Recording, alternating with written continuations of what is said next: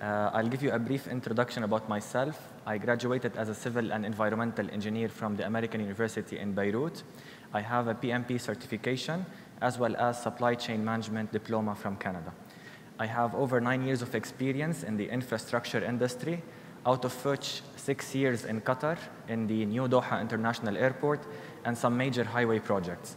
I joined Autodesk almost 4 years ago. I am based in Dubai office, and I'm covering the Middle East region and Africa.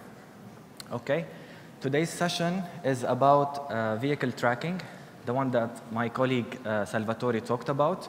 We're going to explore the whole capabilities of Autodesk Vehicle Tracking for buildings, for infrastructure, for vehicle movements, and we'll see what we can do with it all the way.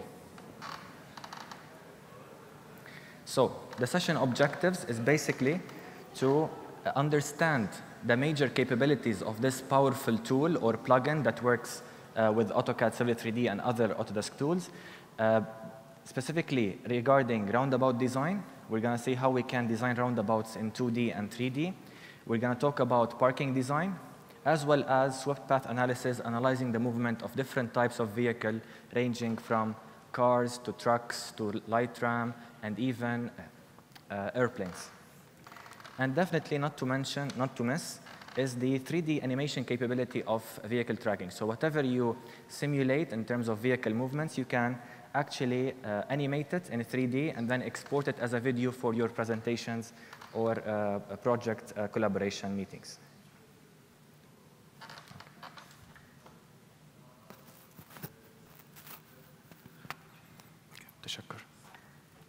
Okay, so Autodesk Vehicle Tracking, for those of you who don't know about it, is a plugin. It's a software that runs on both on AutoCAD tools, on top of AutoCAD, and also Bentley MicroStation. So either or, whatever platform you are using, you can utilize Autodesk Vehicle Tracking. And it's very easy to install and download. I'm going to show you how you can do so. Once you download the app or the plugin and you install it, you're going to have a dedicated tab for vehicle tracking inside of your AutoCAD or AutoCAD Civil 3D platform for you to start utilizing in your designs. And as Salvatore showed you earlier, we have the settings tab here. We have the swept path analysis here, where you can simulate the movement of vehicles and analyze their clashes. We have the parking panel, and we have the roundabout panel as well. And to the very right of the screen, you have the animation panel where you can create those stunning animations and export them as videos. Okay, so which tools does this plugin work with? With the 2018 release, the latest release of vehicle tracking, and if you have a 64-bit machine, you can run it on AutoCAD 2018. You can run it on AutoCAD Architecture for architects who are using AutoCAD Architecture, and definitely on top of Civil 3D. There is a lot of integration between the two, as we'll see in the upcoming slides. And once we talk about Bentley MicroStation, it integrates with Bentley MicroStation Series 1, 2, and 3 specifically. This is just a link from the Knowledge Network at Autodesk if you want to know more about the software. So what about the software download? It's very easy.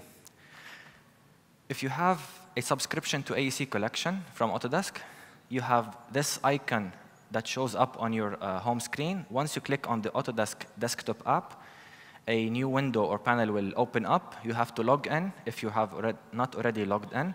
And once you're logged in into that panel, you have here a functionality to access your complete list of entitled products. You click on this, access my entitled products, and then another window will open or show up in your web browser. Here, this is the desktop manager or your entitlement manager. All what you have to do, just click on all products and services, search for vehicle tracking, and there you go. You can download it directly, and it will work with Civil 3D, AutoCAD, and AutoCAD Architecture. Or else, you can directly go into this link, manage.autodesk.com, and there log in, and then you will know what products you are entitled for. You're entitled for AEC Collection, you are entitled for Civil 3D and vehicle tracking, you're entitled for Revit. Everything will show up there in your entitlements list. So this is very quickly how you can check for the entitlement, the license, download it, and make it work. Now, because this plugin works on top of AutoCAD, and other tools, it's very important to set the right standards and configure it properly before you proceed with your projects. The first thing to do inside of Civil 3D, as we already know, either use your company template, so you upload or you open your company template and then you start your design with, or else if you're starting from scratch, you don't have a template, you just have to go to the Prospector tab, and then from the drawings, you can hit right-click and set the standards. Most importantly, we're talking here about units. The measurement units, if you're using imperial versus metric, the speed, if it's in kilometer or miles per hour. Once you set all those, you save them, and there you go. You're ready to start your design or simulation inside of vehicle tracking. The second step would be is by going into the vehicle tracking tab, hitting the settings button there, and then setting or configuring the settings of vehicle tracking. The same thing regarding the speed, regarding the distance, the measurement units, etc. Regarding if you want to save those settings as your default settings for all upcoming projects, or this is just one project that you want to work on and you have other projects with different settings. These two steps are mandatory for you to have an accurate swept path analysis and accurate design of the roundabout, of the parking design, and the swept path analysis altogether. Two steps: setting the standards or the configuration in Civil 3D, and then in vehicle tracking. Okay, so we talked about three major capabilities. We have the roundabout design, we have the parking design, and we have swept path analysis. Let's see how this tool can help us design roundabouts very quickly, very easily, including all the components of a roundabout. So what will AVT help you do, actually, is create the standard compliant designs, because whatever you create in vehicle tracking, it's based on, on a standard. So you pick a standard. For example, if you have a standard for Turkey or Istanbul roundabout standard, and then everything you design will be based upon that design. It will also recognize the geometry and direction of travel. So we drive here on the right side of the road versus in UK they drive on the left. It will recognize that as well. It will also help you design all of the crossings, the vehicle paths, the speed of the incoming approaches or legs, check for visibility analysis like we do in civil, and even more other components. And definitely, because it's fully integrated with Civil 3D, if you have a Civil 3D corridor, you can create a roundabout that targets into the existing surface, and you can create sub-assemblies or attach sub-assemblies to create the final corridor and generate the material quantities that you need. So, in order to sketch that roundabout, it's very easy. I'm going to come to that video in a second, but there are many ways in which you can modify that design of a roundabout. It's based on a design standard. You have geometric constraints. You can type in certain constraints. I want the entering radius to a roundabout to be this much, the exiting radius this much, the apron, the diameter, etc., etc. Or else you can use the grip editing. So here you have grips, like points or markers, where you can move them the way that you like, and everything will update in 3D. We're talking here about an intelligent dynamic design. Now, if you're working with plain AutoCAD, you're working with 2D, you don't have a terrain surface, a turn surface, or a digital elevation model, then what you will get is basically a 2D layout of the roundabout. If you are working with Civil 3D, as you will see in a second, you will have the full corridor. And here, where you can set, basically, if you want to just create the alignments, the corridors, and the profiles, etc. Now, there are many other objects, but this is what the tool will help you do. So it will help you sketch this roundabout, design it, taking into account the legs and approaches. I'm just going to talk about the terminology a little bit for those of you who don't work with Civil 3D or civil design. So when we talk about the legs, this is the first leg of a roundabout. This is second, third, and fourth. Basically, the alignments going into the roundabout. The approach could be this approach. For example, north approach going to the south approach. We have the entry and exit, depending from which site you're coming. So this could be the entry, and this could be the exit. There is an entry curve over here, entry radius, we call it, and there is an exit radius. And all of these maintain a certain design speed into which we're allowed to get into the roundabout and get outside of it. All of these are already incorporated in the tool. Not only that, it also helps you to design the splitter island. So all of these islands that you see at the legs that split the opposite sides of the roadway, the rumble strips, and speed striping. So if you have anything related to road marking, to signage, it also has a very powerful capability to place those signboards where they're supposed to be in 3D, and also mark the road marking all the way, on all legs and approaches, and definitely do some analysis on the roundabout in terms of visibility, speed, and we'll see later on in terms of clashes as well. Here I'm just showing the extensive list of objects. So whenever you create that roundabout, you sketch it very quickly. You have this extensive list, and each and every object has its own parametric panel where you can modify as per your design requirements. This is another screenshot from the tool. So it has placed the signboards in 3D and any required road marking. Let me show you a very quick video. So here we're working, let's suppose, in AutoCAD. We don't have a terrain model. We have just proposed alignments in AutoCAD. And we want to design a roundabout that's somehow about the cross or intersection between these two. So we just activate the Autodesk Vehicle Tracking. We go to the Roundabout tool. We pick the Roundabout standard, as we've done here. We pick the surfaces, if we have any. In this case, we don't have any. We assume that we have an existing surface. We pick the road marking software that we're using, or plugin. In this case, I'm going to use the standard one that comes with vehicle tracking. Just set few parameters, and then name the roundabout or the junction, and hit OK.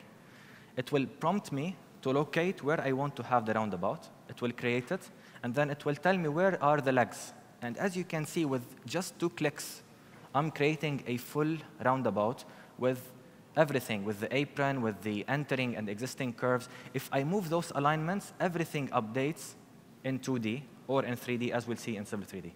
Very dynamic, very interactive, and very intelligent. And more importantly, it's design-based. So everything that changes is based on the design. Now, once we move to Civil 3D, here, for those of you who work with Civil 3D, we have road alignments with chain edges. We have a terrain surface. And the same process goes on. We pick the roundabout center, we pick the alignments, and here you have much more intelligence in the sense it's going to give you the design speed, and will give you some indication in green, red, or yellow, or amber. If you change the roundabout using the grips, these will update automatically. So it will warn you that, for example, the entering speed is going too low, or it's too high for this roundabout. This is in terms of laying the roundabout, changing it using the grips, and having a feel of how it will perform in real life. Not only that, we can also have a visual understanding of each and every component within the roundabout. So here, for example, we want to change the splitter islands, or the number of approaches or lanes going into the roundabout. We can do so by the palette or the parametric window. So here we specify our parameters, and then we see everything updating here in 2D visualization. Once we're happy with our design, and we find this is OK, this is what we have in mind, then we can commit to it, we apply it, OK, and everything updates in 3D. So as you can see, it's very linked, parametric to visual, and then finally to a 3D model. So we're going to hit, here we're just selecting the option of creating a corridor. So not just the 2D layout, we want a 3D corridor. And then we hit OK, and it is created. Now, you can go further with the design. For example, as you can see, automatically, I can sketch the passenger, or what do you call it, the pedestrian crosswalk. You can place the signboards as per your design standard. So, for example, in Istanbul, you have to have, for example, at 100-meter increments, one signboard mentioning there is a roundabout ahead. And if you move any of those objects, they will update themselves in 3D as per your design in the roundabout. You don't have to, pick and click too many grips to make them work as the way that you need. It's like intelligent components interconnected.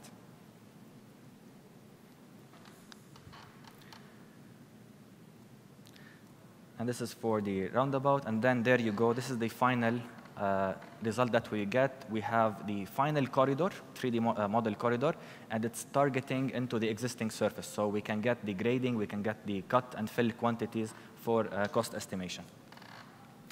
Okay, for those of you who use InfraWorks, and I highly encourage you to use InfraWorks, there is a very good workflow between InfraWorks and Civil 3D. The same tools that allow us to create roundabouts in InfraWorks, we can make use of them in Civil 3D. Here I'm just importing the InfraWorks model very quickly to Civil, and you will see we've got all of the sketch roundabouts in InfraWorks inside of Civil as 3D corridor models. So no time is wasted, no effort is wasted in InfraWorks to create those components and then using them in Civil 3D for detailed design. As you can see, the same process goes on and on. Also, once you're done from the detailed design in Civil 3D, you can move that design into InfraWorks for visualization. So InfraWorks is the right tool for visualizing infrastructure projects. What you need to do, just import the Civil 3D drawing as is, just tick the components that you want to import, and these will show up in InfraWorks in 3D. Now, there might be an issue with linking the materials, but you can very easily use the library or the palette, which my colleague talked about, and you can like drag and drop into those components to show, for example, this is a curbstone, this is a pavement, sidewalk, this is asphalt, etc. And within a few minutes, you are able to finalize the design and have it there in 3D in context. Okay, what about, we're done with the conceptual design, we're done with the detailed design in Civil 3D, we're done with visualizing the design in InfraWorks. What if I want to confirm, for example, the performance of that junction, whether a roundabout or an intersection? Why not use the traffic simulation in InfraWorks to do that? This is a very quick video that shows you that you can check the performance of each. So I've sped it up. It should take like maybe 5 minutes. It's going to take less than a minute. You can directly see that, for example, my proposed intersection will have a lot of delay on those approaches, which is a big concern for me, a lot of delay, a lot of queue length. Now I change the design into a roundabout. I pick this area, and I tell it I want to run a software simulation, and I make sure I add some more lanes. I make sure that the traffic simulation, traffic congestion is not anymore valid. Okay, so this is regarding roundabout and the roundabout workflow between InfraWorks, Civil 3D, and back to InfraWorks. Let's talk about the swift path analysis. Okay, I know this is boring stuff, but this is what Wikipedia has to say about the Ackermann principle. So this tool works based on a principle of Ackermann. Ackermann was actually a principle developed by a German guy named George Lankensperger, if I spelled it right. But however, his lawyer or his colleague, Rodolph Ackermann, patented it as a new principle, and that's why it got named as Ackermann. So the real guy who invented this principle is George from Germany. The major thing about this theory is that it basically predicts the movement of any vehicle, steered vehicle, because if you check any vehicle on Earth, if you check your car, once you turn the steering wheel, you will find that one wheel is turning more than the other. Notice it. That's because this wheel has to travel, if you're taking the left turn, has to travel a shorter radius than this wheel, right? So one has to turn more than the other in order for this vehicle not to skid to the side or have a lot of friction, and then you have components to change in the car. This is the basis of the Ackermann principle, having a center point, turning point, where it extends to those turning wheels and predicts the movement of the vehicle. What Ackermann did, or what actually George did, he simplified the process to create what we call a spine vehicle, a simplification, in order to project the trajectory of the vehicle itself.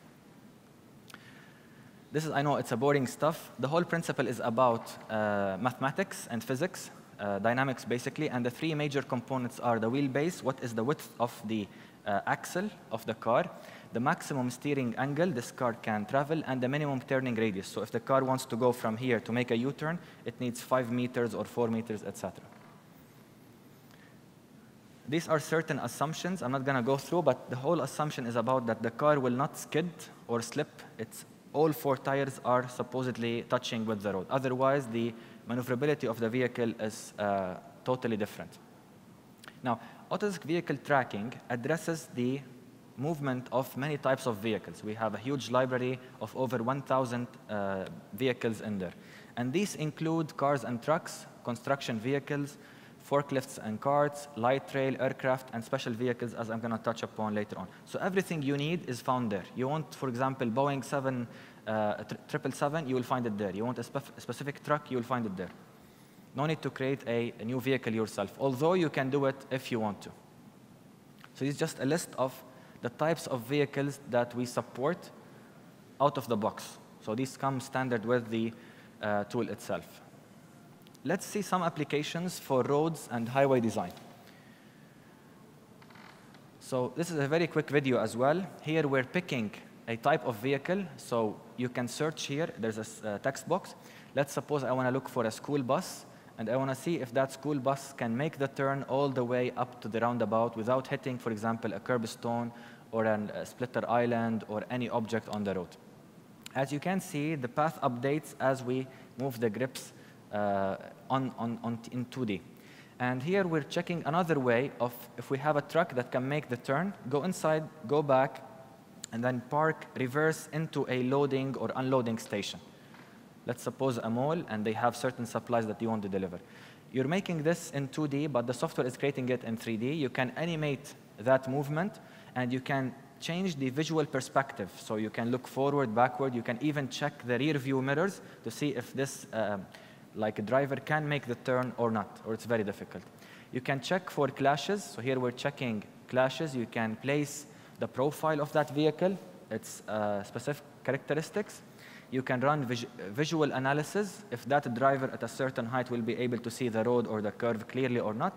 And then finally, see a visual representation of the possible clashes. A green area means there is no clash. A yellow one, like there is minimum clearance. If there is a red, there is a major clash. Now, the major functionality of sort path analysis is that the vehicle attaches itself to the road. So once I click here, I click there, it automatically shows me the, if you look in this instance here. So we just click here and there, and it's making the whole turn. Here and there, it's making the whole turn. So it's very parametric and understands roads, understands surfaces inside of civil. You don't have to pick the points all the way yourself. It will know if there is a possible path or not. Okay. The major also power of vehicle tracking is that not only it's simulating those movements, but it's also representing any possible clashes. So we have 2D vertical clearance. You can just have a profile and let the vehicle of your choice, the design vehicle, go along that path. And the software on its own will highlight any possible areas of problems, or else run the 3D ground conflict and see any possible clashes. This is an example of 2D verification. So we have a road alignment. We've designed our road. We want to verify that it's OK. So we run the 2D clash verification here. As you can see, it's a road alignment in civil. We have a thin surface. We're checking the profile. We're applying the design vehicle. That's the design vehicle. We have there the parameters, the overall length, width, clearance from the ground, etc. And then we run that vehicle across that whole profile, road profile. And it identified certain problem areas, whether that is an elevated speed hump, whether that is a problem in the road, etc., etc. This is another way of selecting or checking for clashes. So here we have a corridor or a 3D model inside of Civil 3D, and the same thing happens. It's the previous example, but with some more details. So we have a trailer, and that trailer could be many units. So we have the trailer head, and we have the other units behind it. We can create documentation for our design and verification. So we have the details of the vehicle. We run that vehicle across that path. We have some sort of analysis, including visibility analysis. Once we're done with the design, we can also check for the clashes in centimeters, millimeters, or feet. So we specify what is the type of clearance we want to check for. And you'll see in a second that it will create for me the visualization for that clearance problem there. OK, maybe that one is not enough. I want to see numerical values. I can also ask the software, please tell me what each color is representing and change those representations. So in a second, you will see that I'm going to copy-paste the legend to the side of the model in order to see that, for example, the yellow, we have 0 to 0.16 feet clearance. Anything that is below green, for example, is a problem for me, and I need to change the road cross-section or road profile. Now, as I said, you can create your own vehicles inside of vehicle tracking. So you have over 1,000 vehicles, but still, if you have the data sheet of that vehicle, the parameters, you can create those in vehicle tracking inside of Civil 3D or AutoCAD very quickly. And you can combine units. So you have a specific trailer that is made and manufactured in Istanbul or in Turkey with specific parameters. You can attach those different components together, and they will function perfectly inside of the software. Finally, you can verify that your design is correct using the visuals. So look what will happen to this wheel once it goes on top of the curb here. So sometimes maybe it's too close in AutoCAD to see that there is a problem in 2D. You can run this simulation and see in 3D if there are any bumps, any problems in your corridor, or the vehicle will be clashing with any road objects. And definitely create the road documentation, project documentation the way that you like. Let's see for buildings, and I think my colleague Salvatore already covered this. So there are many uses for vehicle tracking inside of buildings. Here is a loading bay. So suppose like a big storage area. You have the trucks. You can check for the possibility of the trucks going backwards and unloading stuff. Not only that, we have also the vehicles, the forklifts, that pick those containers and place them on the storage shelves. You can check for the maneuverability of those vehicles within your storage area or storage building. If they can make the move, it's easy for them to go there. If they go there, will they hit another shelf, etc., etc. So this is one way of using this powerful tool inside of AutoCAD or AutoCAD Civil 3D. What also we can use is in hospitals. So here we're just simulating the movement of the forklift inside of our storage area and placing the load or the package inside the storage location. This is a hospital, which my colleague showed earlier. So here we have the emergency bed or the scooter, mobility scooter that comes from the ambulance. It's moving inside there, and then they move it maybe to another bed.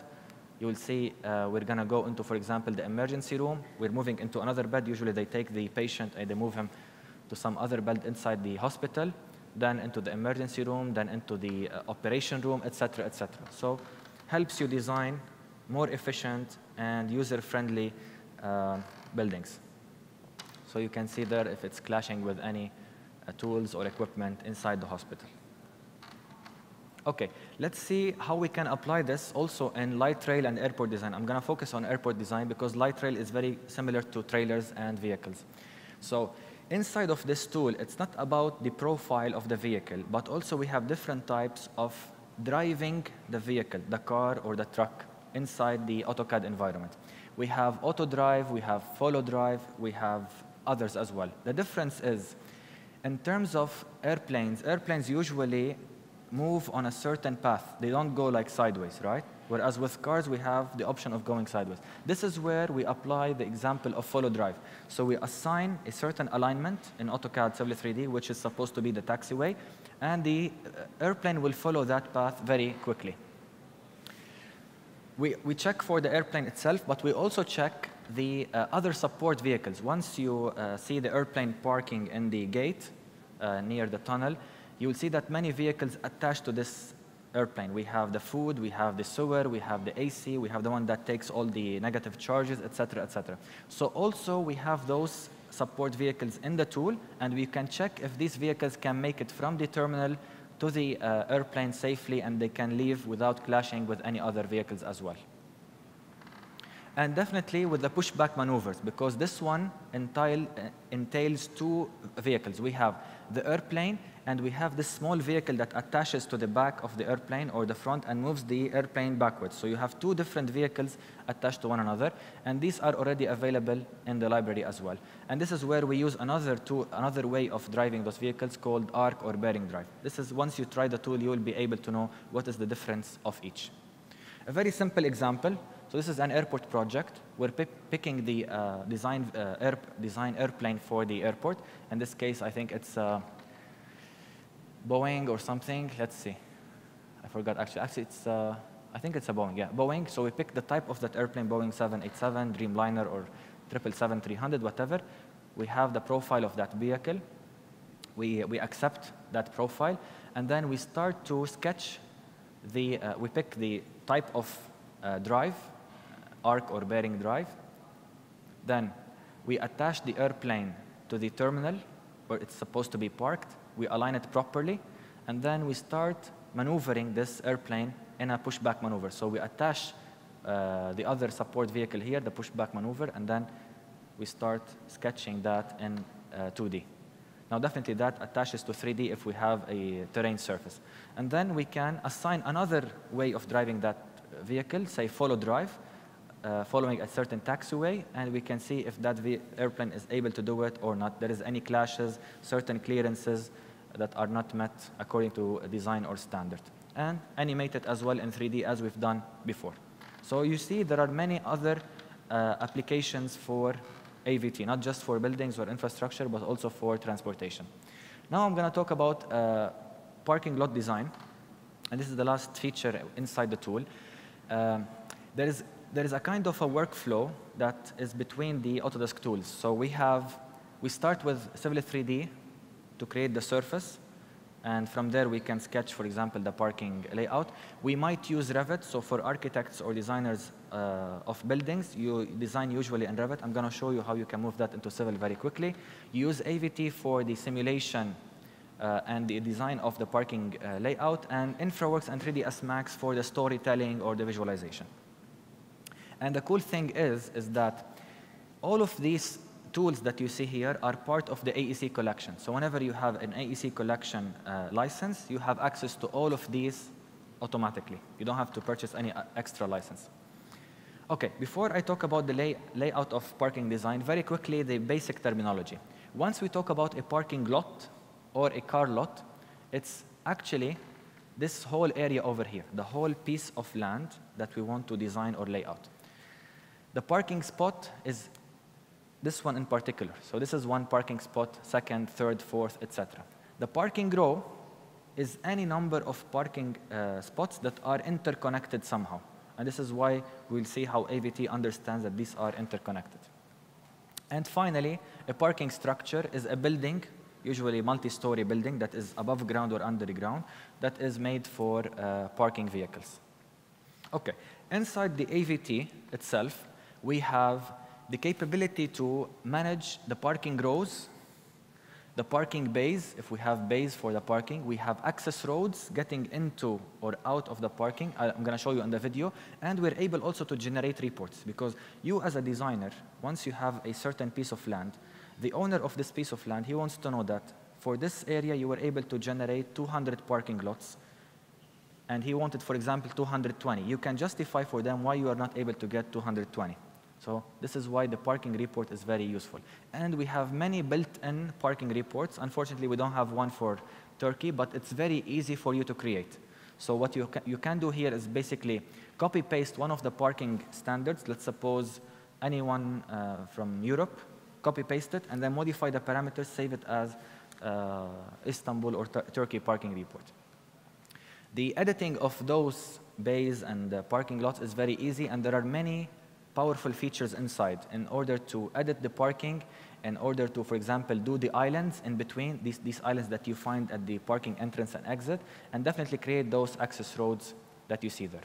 So this process took me like maybe 10 minutes, but I've made the video very quick. So I've picked the parking design of choice, and then I have a certain piece of land, parking lot, that I want to design. As you can see, by just picking points, I'm able to sketch or lay out those designs very quickly. I can modify them, as you can see, and everything updates in 3D. And once I'm done, I can very quickly generate a report that you see there. So it will show me, for example, I have this much number of parking rows, parking bays, etc., etc. Okay. This part I'm going to skip because my colleague Salvatore already covered. It's moving the 3D structure from Revit to Civil 3D, creating the clashes, etc., and showing that there is no clash with the ramp itself.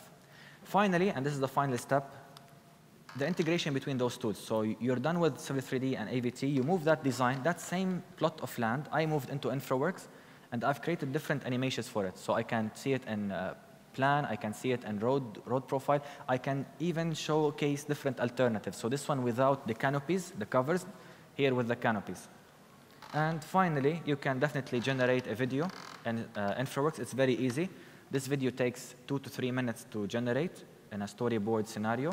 You can zoom in into that project, visualize it, and share this video with the client as a whole.